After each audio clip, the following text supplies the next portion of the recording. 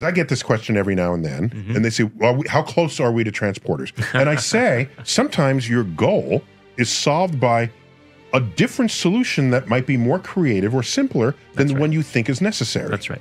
And so I foresee a day where we do get command of wormholes, and you just step through a wormhole. Yeah, you don't need a transporter. I don't need to disassemble your entire molecular construct and makeup and put it back together. And put it back together correctly. Transport allows you to go literally anywhere that you want to go, whenever you want to go. No, I'm saying you have a machine that opens up a wormhole, like Rick and Rick and Morty. You're not in science anymore. No, Rick uses real science.